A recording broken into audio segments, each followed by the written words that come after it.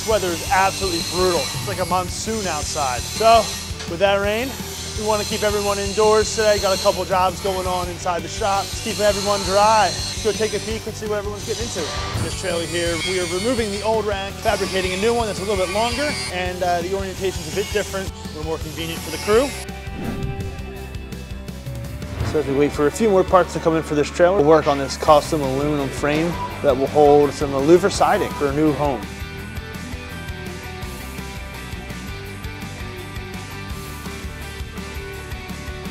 And here we've got one of our aces taking care of some repairs on a water manifold for a local water park. And to finish things off, we have a few guys working on some support beams for a rooftop air conditioning unit, also known as an RTU, for a commercial job.